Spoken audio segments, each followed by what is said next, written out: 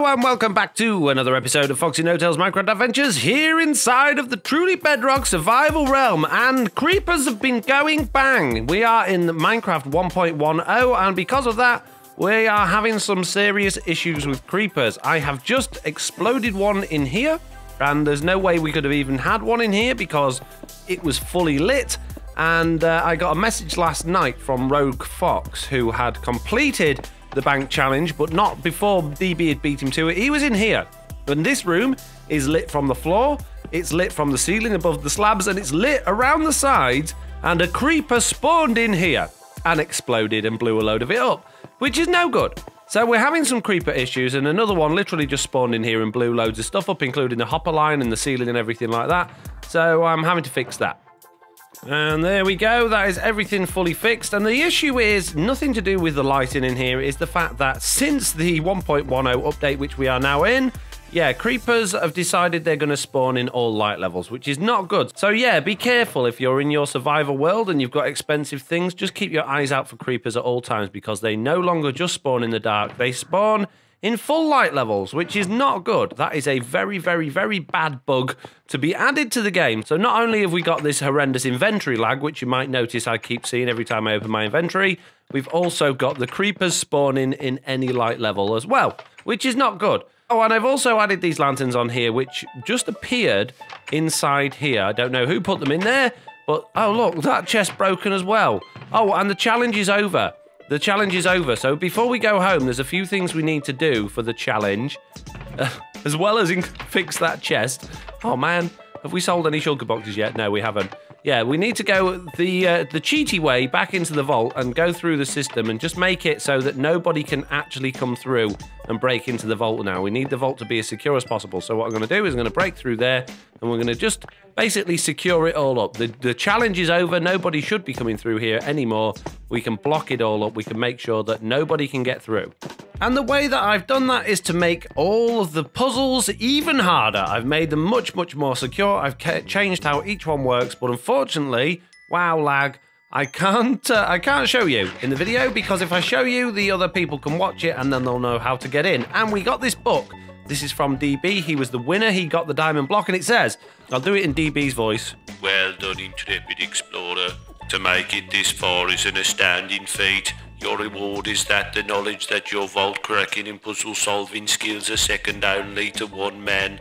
A brave man, a handsome man, a puzzle solving genius, but above all else, a modest man, a man that is the Bedrock.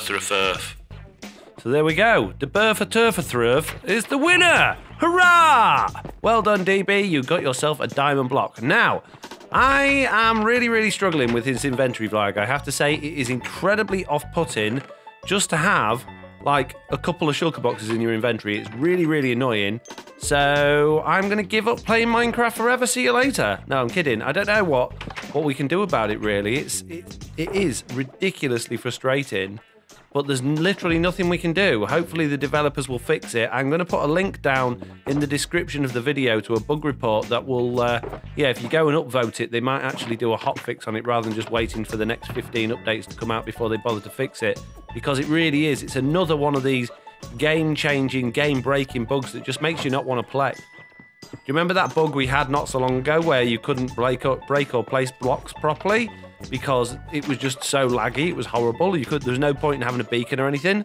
Well, this is kind of like that. The fact that you have to wait every time you open your inventory to get inside it and you stutter moving stuffs around, it's just frustrating. Just makes you not want to use the game or use your inventory or do anything. And I don't think that's just me being silly and moaning. I think a lot of people will feel the same. If you put a lot of hours into Minecraft, like a lot of us do, then it's an issue. It becomes an issue very quickly. The other thing we could do to finish this off is we could put the daylight sensor and bed thing back in now, because they have fixed the beds in 1.10. But to be honest with you, I think the rest of it's so secure, I'm not going to bother. The rest of the vault is now really, really secure. I can't imagine anyone's going to be able to make their way in. So in this season so far, I've had a bit of a history of taking over Slack's stuff. First of all, I took over his spare room and turned it into my bedroom. Then I took over his wood shop and turned it into Foxy's bits. Oh, speaking of which, I believe we might have been paid. So let's fly over there. And I know I'm using my Elytra. I know I said I wasn't going to, but It's one of those things, as soon as you start doing it, you can't stop. It's just so much more convenient having elytra than it is sailing around everywhere. Let's just see if we've made any money. I'm pretty sure... Yay, 14 diamonds for a stack of yellow dye. You lose, Daphne, you daft head. I can't believe that someone actually paid that price for it. I really ought to open this shop up properly and sell things at a reasonable price. But while people are paying 14 diamonds for a stack of yellow dye, I'm going to take it. I'm going to take it. Right, anyway. Yeah, as I was saying, I've had a habit of taking over Slack's shops. And he's got this iron one here. And I've noticed the last couple of times I came in here, he was running a little bit low on iron. Can you see he's running low on iron? And he's got a lot of diamonds now.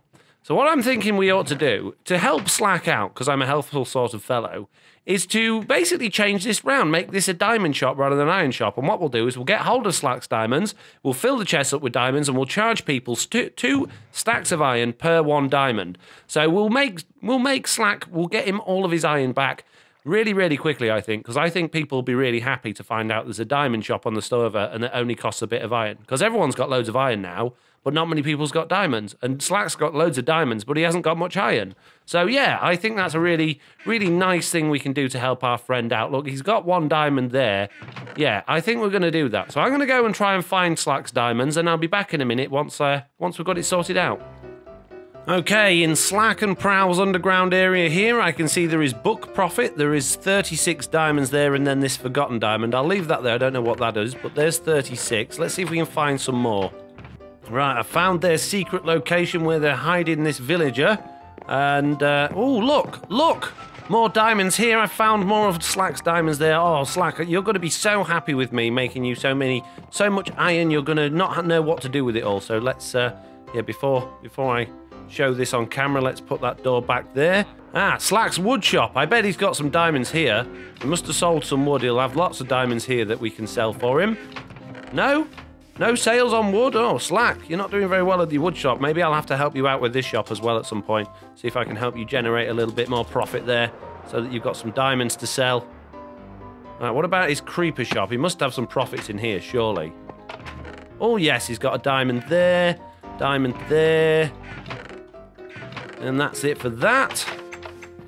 Now, let's check the rent chest in here, but no one's paid him any rent recently, so there's no rent there. Well, there's none in his little house here. Let's go through to the his little tunnel to the room of the undead or whatever it's called. The home of the unfortunate. And let's see if he's got any diamonds stashed in here. No, it doesn't look like it. No. Okay, so how many have we got then? Whoa, lag. We've got just over a stack of diamonds. That's not too bad. That's not too bad. We can sell a lot of those for him, I reckon. Right, what I might do to help him out for now, just to get him some extra profits, because I'm a really good friend of his, I might go mining, see if I can get a few diamonds together and help stock his shop for him. Before I do that, though, I ought to come and check out his mob farm, an area like this, because he might have some diamonds kicking about round in this area. Oh my goodness me, Slack, your furnace array, have you not heard of a piston feed tape? There's so much more. Look at all the hoppers he's got. What a ridiculous number of hoppers. You only need 1 hopper and you could have the same amount of furnaces. You crazy, crazy man. Watch my tutorial, it's very simple. Oh look, BB's cactus farm, slightly more improved than mine, I would say. Only slightly. Yeah, just a bit better than mine.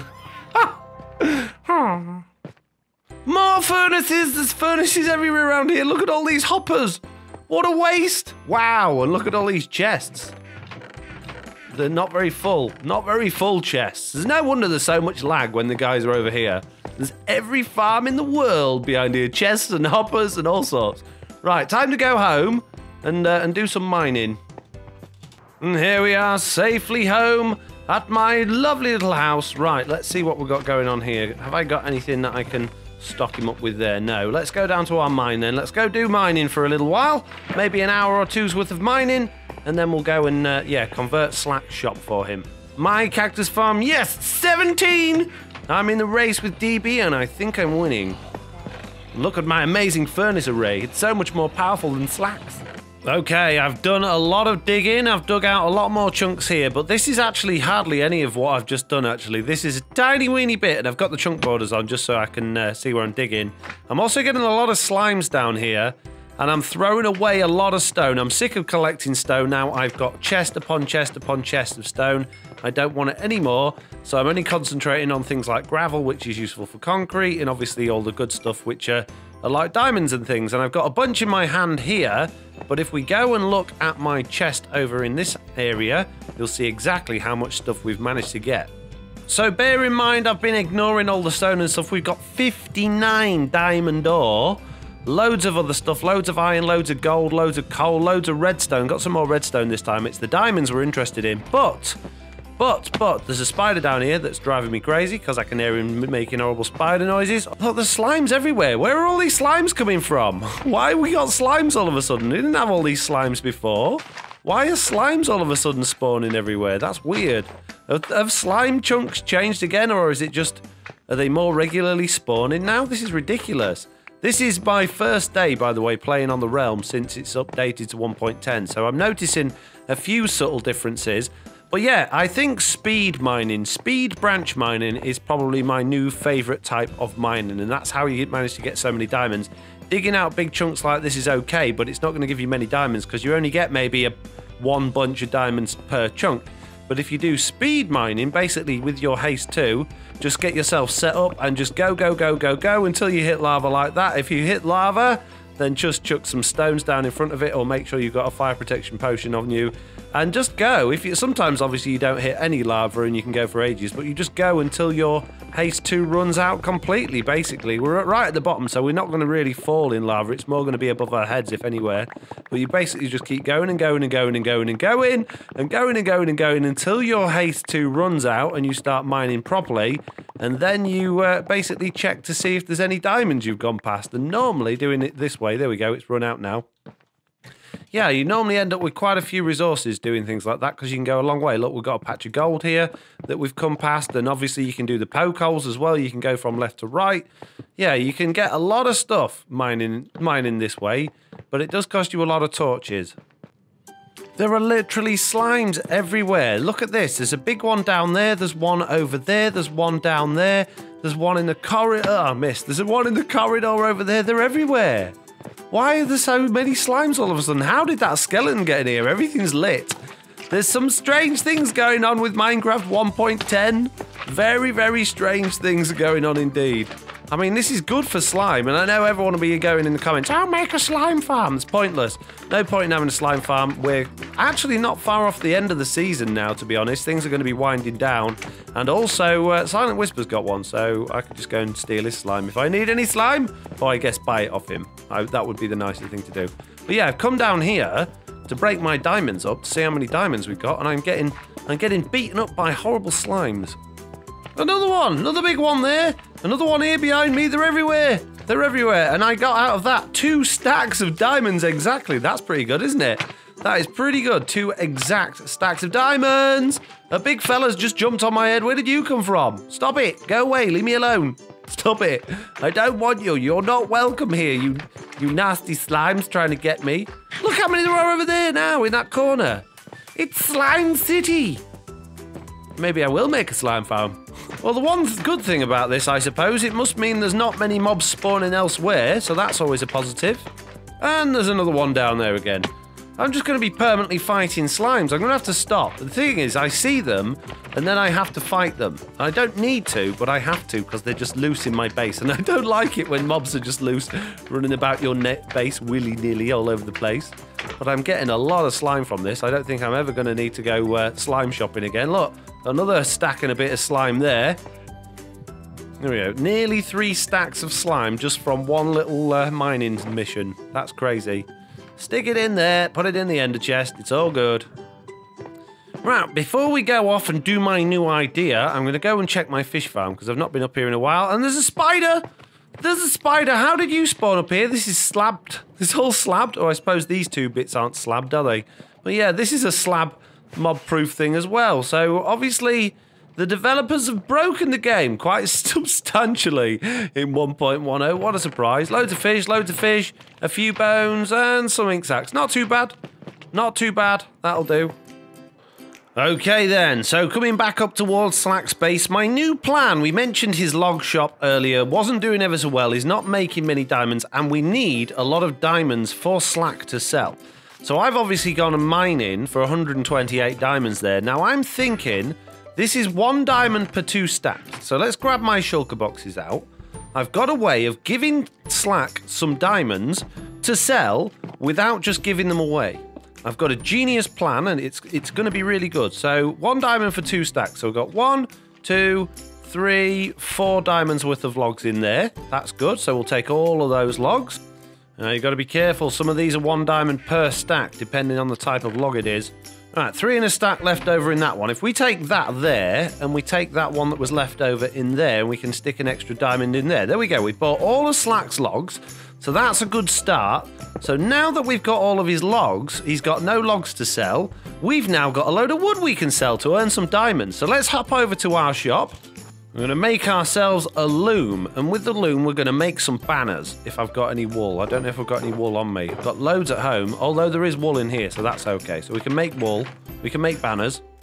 Like so, banners that say wood on them, and we've used the loom for that, which is very good. The only one we couldn't use the loom for is this like weird pattern for the D, which I still had to use in the crafting table. So thankfully we can still use the crafting table for making banners, which is good. So we've got some letter in there, which is awesome. And now what we're going to do is we're going to put a load of wood for sale in here as well. So we can probably take some of the stuff away that we don't really need. Let's take this chicken away. Right, there we go. We've now got wood, 1 diamond per stack, which is basically a little bit more expensive than Slack was selling it for. Some of his was 1 diamond per stack, but most of it was 1 diamond for 2 stacks, and we've completely filled that chest up with all of those. We've got rid of the other stuff. We're keeping the smooth stone. We've got the dye still and the wool. I might bring some more wool over here, and we've got this bit as well. So yeah, that's pretty much it for this. I've just got to tidy up now because I've made a bit of a mess. So I've got a load more wool in my inventory that I can sell now. Now, I was just thinking, since the 1.10 update has come out, we can technically use shears in dispensers to automatically shear sheep now, which means I could potentially set up an automatic wool farm, but I don't know if it's really necessary at this point because I'm not actually selling ever so much wool. So now I'm going to do, instead of 1 diamond for 16 pieces, I'm going to do 1 diamond for 32 pieces, which I think's quite reasonable. I'm going to leave the rest of the stuff as it is. It's probably a bit ridiculous, the prices on that, but I'll tell everybody that my shop is now stocked for wood, which is good. And now we can get on with helping Slack with his diamond shop. So earlier on, we managed to get just over a stack of diamonds from all of Slack's little hidey holes around the server, and now he has a lot more diamonds. Somebody has been and bought all of his wood, so he now has even more diamonds to be adding into his diamond shop. So what I'm going to do is I'm going to collect all of these for him because I'm a good friend, and I'm going to take him to his diamond shop and put them up for sale for him for some nice, lovely iron in return. There we go, that's another 47 diamonds he's got there. He's positively rich. There's no wonder he wants to sell all these diamonds and get some iron back for himself because, like I said before, he's very, very low on iron now that he's sold it to everybody. There we go, diamonds, 2 stacks of iron each. And what we're going to do is we're going to get his diamonds and we're going to fill these chests with them. There we go, we've got 1, 2, and a little bit chests worth of diamonds, which is great. Now what we've got to do is we've got to get all of these iron blocks and swap these out for diamond blocks. That's going to be difficult because I don't have any more of Slack's diamonds yet, but being a good friend that I am, I'm prepared to use my diamonds to help him out here. And I've got a few. I haven't got loads, I've got a few. I should be able to replace quite a few of these iron blocks for him. So let's just see how many we can get. We can make 13. So maybe we won't replace them all. Maybe we'll just replace some. So let's start around here. There's 1. So there we are. We're a little bit short on diamonds now, but that is looking pretty good for Slack. And what I'll do is I'll put his iron all in that little chest by the side there because I'm not pinching it. I'm not stealing anything from him. I'm just trying to help him to get some iron because he made all those iron farms, and so he's obviously wants iron. And he's got loads of diamonds, so yeah, that's a good way of him getting them. Saves him having to go shopping. I am a good friend. Right, now I guess I ought to go and tell everybody in the Discord that the diamond shop is open for business. And there we go, just to help with a little bit of passing trade, we've now got signs on the side which say Slacks Diamond Shop, 1 diamond and just 2 stacks of iron. So there we go. Right, a good job has been done. What is coming up next? The next part of today's video brings me back to Mr. Onion's Island to see my sheep. So when I got my sheep back from Vsloy, at the end of the video, I said that I put my sheep inside that crate and in there, but I didn't. I lied just in case Zloy was coming to find them. What I actually did is if I dig down underneath here, like so, you will find my actual sheep of dreams underneath. That's right, so it wasn't very far away at all. There is my sheep of dreams, and there is the fake sheep of dreams. And what we need to do now is we need to get these guys out somewhere safe, and I've got just the place. Okay, I have my sheep attached to my boat. Now I'm going to try and do something pretty silly, but it might work, you never know. So jump and fly. There we go. No, I didn't fly. Fly? Can we fly? Anybody? Please? No, not going to happen. Right, let's come back to the shore. I still got them on the lead there. Let's try and take off from here. Now, are they coming with me? No. That's a shame. Boo! I thought I might be able to fly with them. If you're wondering why I'm taking both sheep with me, it's just I feel a little bit attached to the one that was a fake one for so long. I feel it'll be... Oh, my pickaxe! What did I do that for? Yeah, I feel it'll be a bit mean just to take one without the other. Where did I just put... Uh-oh. Oh, dear. Oh, I wasn't thinking that through at all, was I? Oh no, the sheep are now in the ocean, and so's my pickaxe somewhere. Where did my pickaxe go? Oh, there's my pickaxe. In the complete opposite direction from where I just took the sheep. Oh, this isn't going well at all. Oopsie, and now there's a drown coming for me. Right, let's scoop up these sheep as quickly as possible with this boat. And hopefully that drown won't get us. Let's get one. There we go. And the other one, please. The one, quick before the drown comes. Go away, drowned. No. Shoo, shoo. Right, scoop up that sheep in that boat. There we go, we got it. Go, get out of here. Let's make sure they're coming behind us. They are. Phew. Phew, that was close. Now, when you're pulling sheep along in a boat like this, you've got to watch out for those dolphins, because the dolphins have a habit of jumping up and banging into the boat, and it breaks the lead, which is a bit annoying. You also have to keep your eyes on where you're going so you don't crash into anything. And look at that boat. Look at Zloy's boat's really coming on nicely. He's going to be escaping season 1 in no time. I don't know if I'm happy about that. I might have to do something about that. Try and slow his progress down a little bit, perhaps.